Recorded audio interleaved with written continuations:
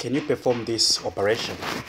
5 plus 1, or all of them in brackets, multiplied by 3 squared minus everything in brackets 4 divided by 2. First of all, we need to follow board math, and we first have to work out what is in the brackets. So let's do that.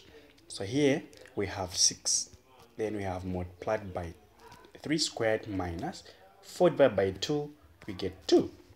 Next easy, we need to deal with a square here, so we're going to have 6 multiplied by, what is 3 squared? 3 squared is 9 minus 2.